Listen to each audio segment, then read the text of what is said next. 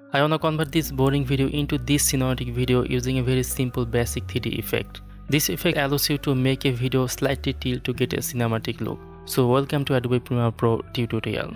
Inside Premiere Pro, I already have this footage on the timeline. Making any cinematic video doesn't require a lot of effort and time.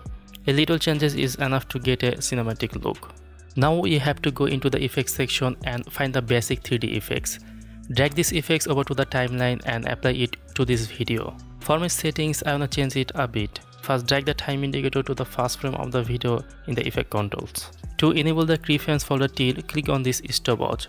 Now we can adjust the tilt to around -10 for this keyframe. It made some changes, you can see it on the program monitor. Okay, go to the last frame of the video and create another keyframe with value 0.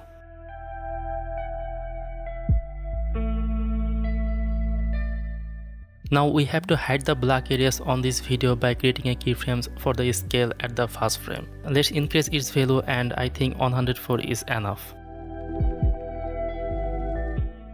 Go to the last frame of the tilt by clicking the right arrow icon. And in this position, set another keyframe for the scale with value 0.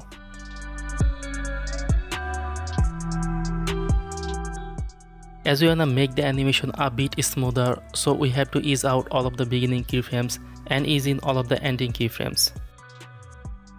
Well, now we can do a playback. It looks good, but here is an issue. Only cinematic black bars can hide this issue and also make a cinematic look.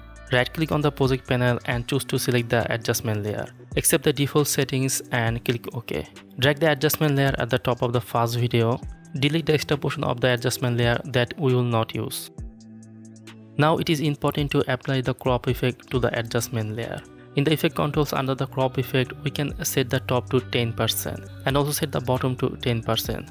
Now this video looks almost cinematic.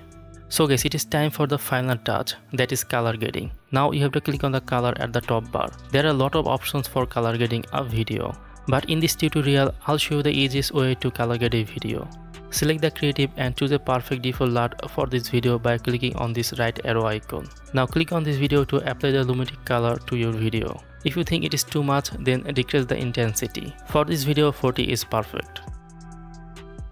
Now go to the sequence and click render into out to pre-render this video. So in this tutorial, I wanted to make you understand how to get a cinematic look using basic 3D effect. There are a lot of tutorials about cinematic black bars and color grading, but applying a basic 3D effect is different. So you can make your video cinematic using this kind of way. Thank you for watching this tutorial. You can watch other tutorials on this channel. I'll be back in the next tutorial. Till then, goodbye.